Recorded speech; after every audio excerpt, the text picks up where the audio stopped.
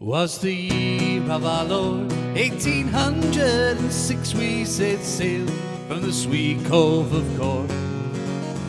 We're sailing away with a cargo of bricks for the Grand City Hall in New York. Was a wonderful craft, she was rigged for an act. Oh, how the wild winds drove her, she stood several blasts.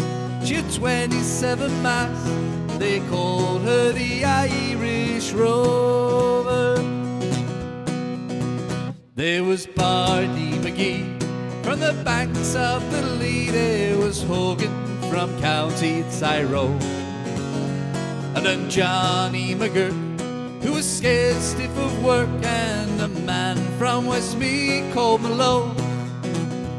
There was Slugger O'Toole, who was drunk as a roo, fighting Bill Tracy from Dover, and your man Mick McCann from the banks of the Bann, he was the skipper of the Irish Rover. There was old Mickey Flute, who played hard on his flute when the ladies lined up for the set. I was tooting whiskey for each sparkling quadrille till the dancers were fluter and bed. With his smart witty talk, he was cock of the walk as he wowed the dames under and over.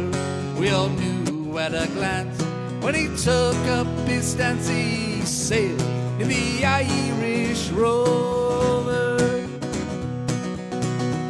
We had sailed 7 years when the measles broke out and the ship lost its way in the fog.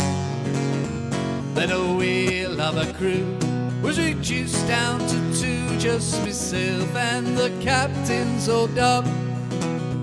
And the ship struck a rock, oh Lord, what a shock. The boat, it was turned right over, turned 9 times around, and the poor old dog was drowned. I'm the last of the